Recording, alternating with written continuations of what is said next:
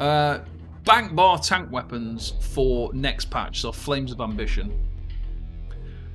We've got a bit of a situation now where the standard kind of back bar tank weapons, it's possible that we might see different stuff coming through now. So one of the prominent back bar weapons has obviously always been the Destruction Staff and the Lightning Staff as well. Now, the reason people have used lightning staves on a tank dates back to a couple of years ago now, where Off Balance didn't have a cooldown and you could have a 100% uptime of Off Balance. So when that was the case and we had the option and the possibility to reach 100% Off Balance uptime, tanks and healers all used lightning staves. And that was the method of keeping Off Balance at 100%. Yeah, so the lightning staff situation is like an old situation now, and the main reason why we were using the lightning staff for off balance was because of the exploiter passive. So when you cause off balance to an enemy, if people have got the exploiter passive, they do 10% more damage to the enemy. And for quite a few patches now, people have used the exploiter passive.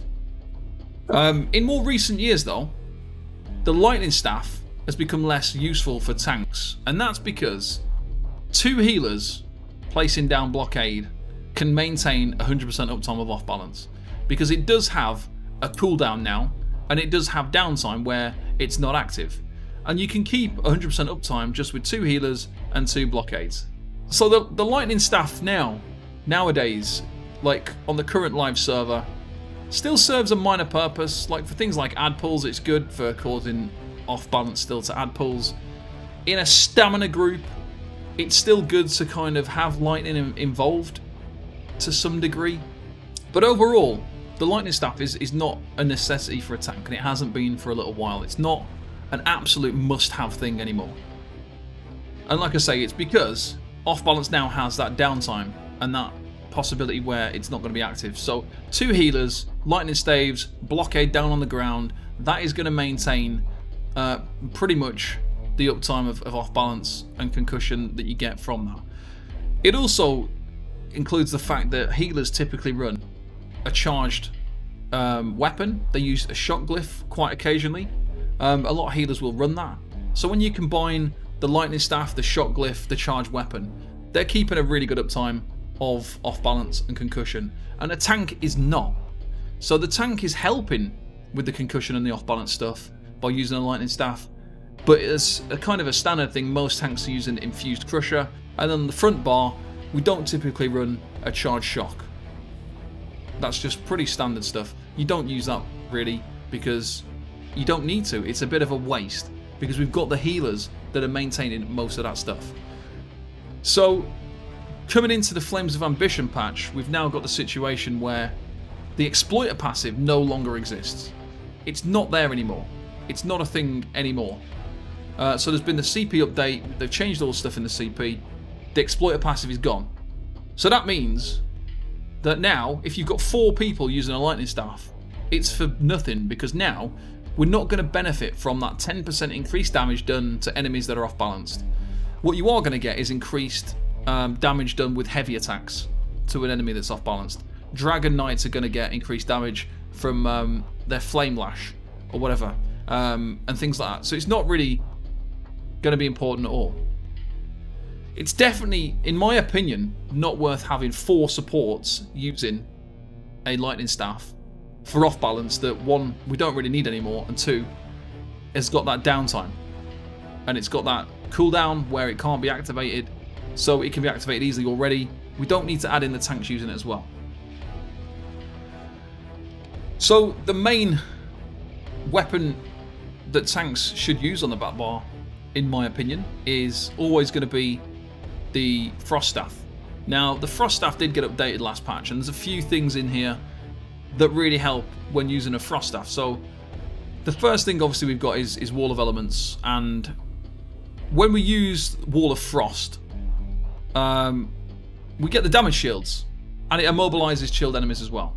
So the immobilization is kind of okay for dungeons and stuff. It helps on some of the other classes like Templars and things that don't really have a CC. If they place down the Wall of Frost and it causes a chilled effect, it also immobilizes the enemies. It can be quite helpful. But the main thing is you get a damage shield for yourself and for some of your group members as well. Now the reason the damage shield is quite helpful is for fights where there's projectiles hitting your group. That will absorb some of the projectile. It will also proc this last passive, this Destruction Expert passive, which when you absorb damage using a Destruction Staff damage shield, you restore 1,800 magicka, and this can occur every 10 seconds.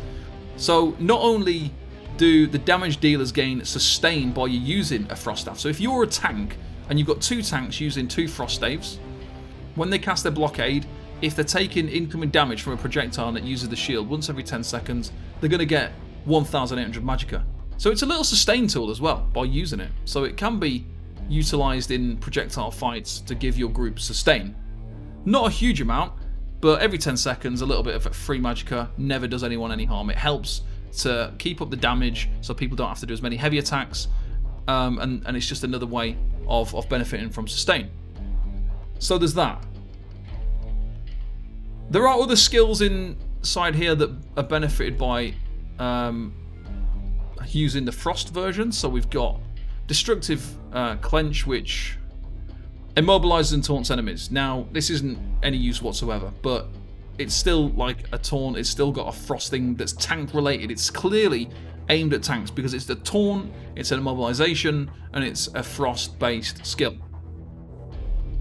And then again, we've got another one here with Impulse. So this is Frost Ring provides minor protection. So as you can see, like the frost-based skills are offering group utility, and it's going to increase your group's survivability.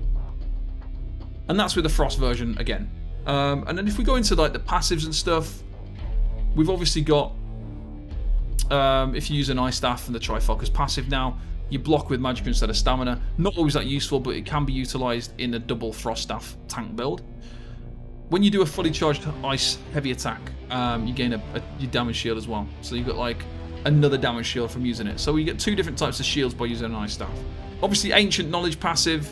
Equipping an Ice Staff reduces the cost of blocking by 36% and increases the amount of damage you can block by 20%. So we've got like damage mitigation, cost reduction of blocking. There is a real reason to actually use the Ice Staff. So when you block damage with a Lightning Staff, it offers you no additional protection. So you just block and you've got your normal damage mitigation.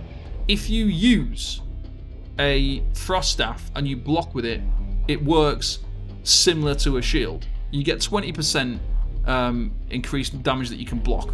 So it obviously offers you an additional level of protection. So you're able to do all the jobs that you need to do as a tank with the backbone weapon, but you also get the defense factor as well.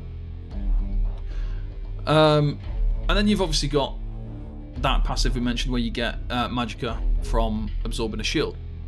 Now the main reason to use a staff at all is for the blockade, the Wall of Elements, and it's to maintain your Crusher enchant. So as a tank, there's very few situations where you wouldn't be using it, but you're going to use an infused Crusher backbar weapon, and by using blockade it will stay there for the whole duration of the skill.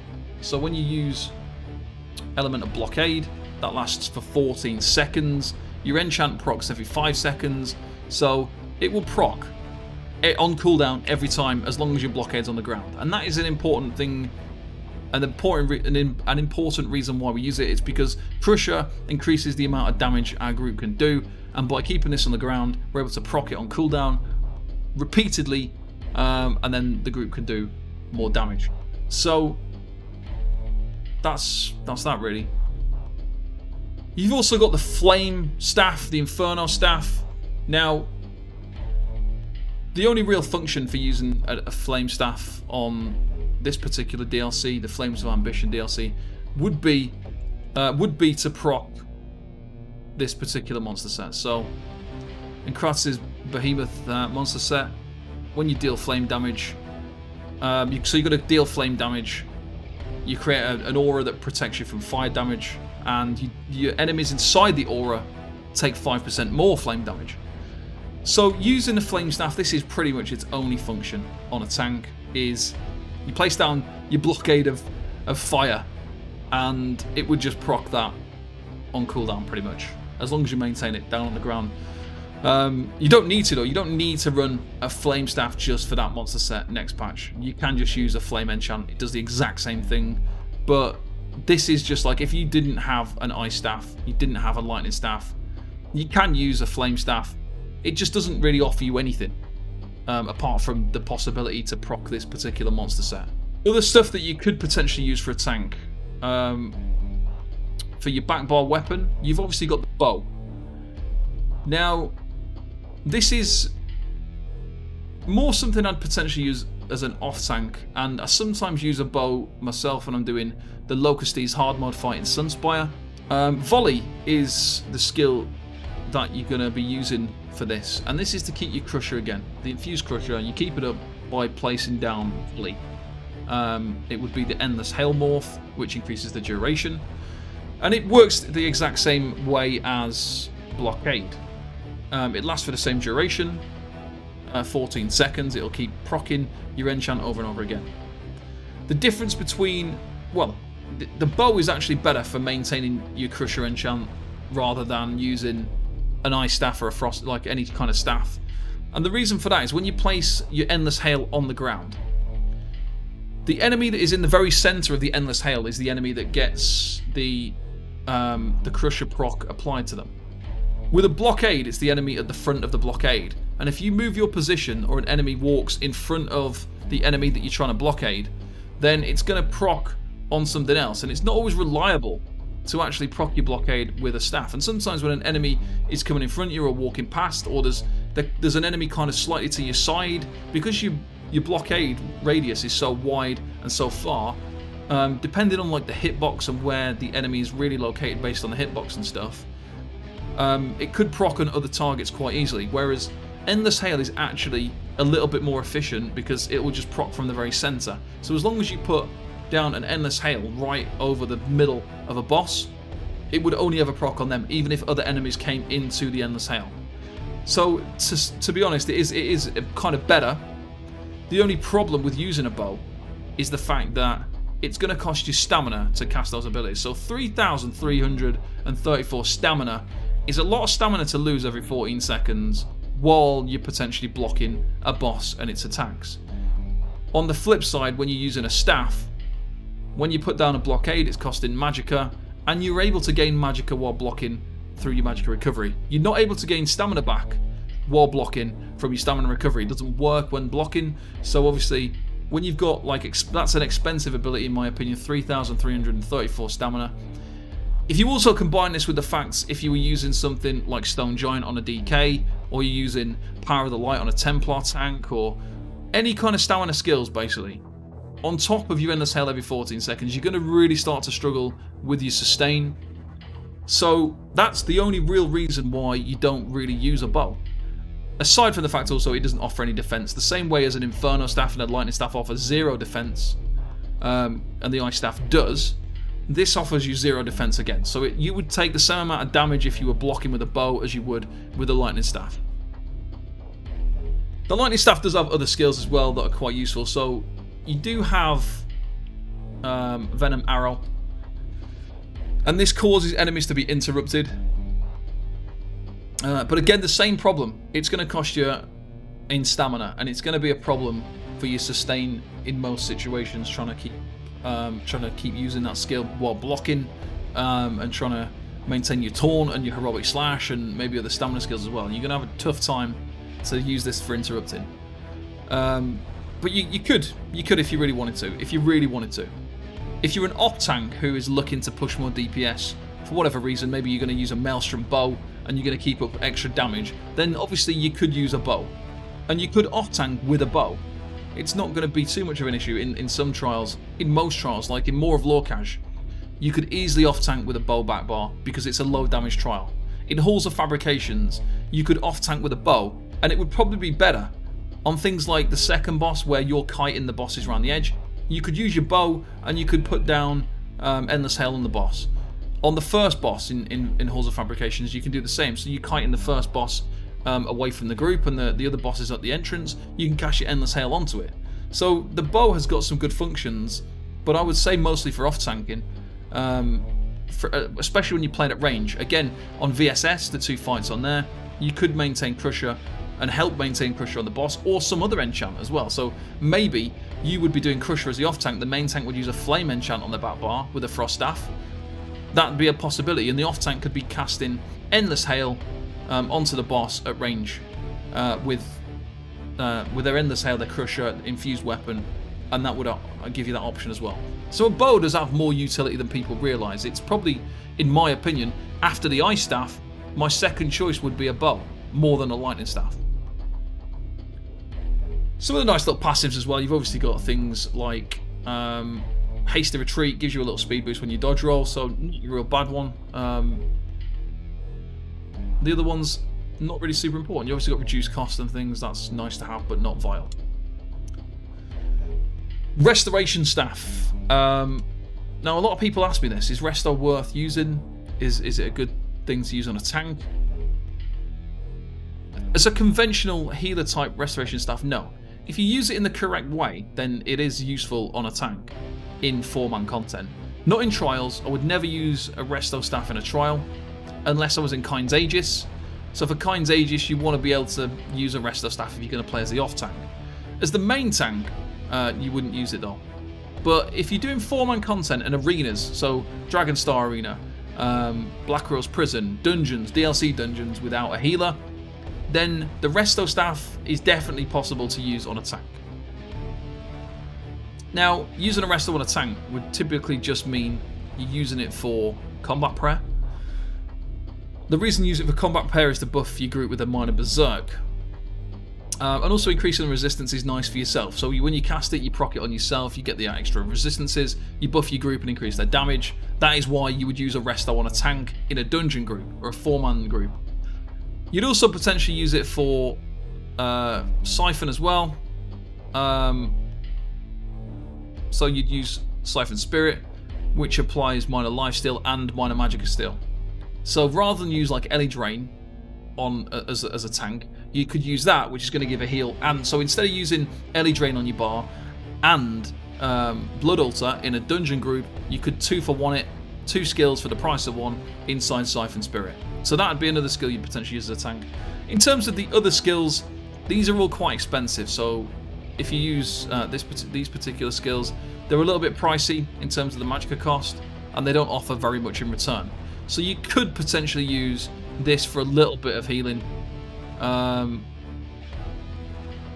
Obviously,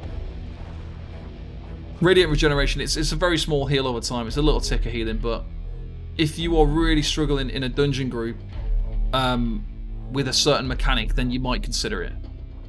But yeah, like other skills, because you're not specced out, like things like Illustrious Healing, it's not really worth it. It's such a low amount. Radiant Regeneration wouldn't be too bad. And then Steadfast, like you...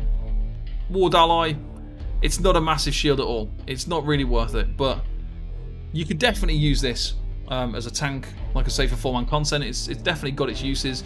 And one of the uses as well is heavy attacking to get resources back. So when you heavy attack, well, you've got restore. When you block a spell, you wouldn't really block on it. When you heavy attack, you get 30% more magicka. And then increased healing. So you do get the increased healing to low health allies as well. So if you've got your healing ticking, that's going to be beneficial. And obviously major mending and stuff. So there is some function there for using the Resto Staff as a tank. You need it for Kind's Aegis if you're the off tank. You could use it in dungeons if you don't have a healer. You're not going to be as good as a healer, but it's definitely going to give you some group utility. And then for back bar weapons, that's pretty much it. So you're never going to really use dual wield at this point in time. So in the current game, in the current live server on the Flames of Ambition, there is no reason to use dual wield. And one of the reasons is because when you use a one-handed weapon, your Crusher enchant is half the value. So it's not going to do anything of use for your group. Having a half, like your group relies on you to be using a Crusher enchant, infused weapon, two-handed weapon to get the full value. If you then switch to a one-handed weapon, it's only half the value. It becomes a bit pointless. So there's no real function there, and there's not a great deal of utility in terms of helping your group with a dual wield, so you wouldn't use that. For two-hander, the only time it's really worth using two-handed weapons is when you're doing solo content. it's not really got much function for group content. Everything in this particular weapon skill is all selfish skills and damage based, and it's not going to provide you with any support. The only time I've used this is obviously, if you've seen me, it's when I'm doing like pug content where I'm with random players. When I'm doing solo content, I use a two-handed weapon, and I use the skill Rally because it gives a nice heal. So I literally just use it for that. I wouldn't use a two-handed weapon as a tank for general tanking, like if you're doing organised dungeons, if you're doing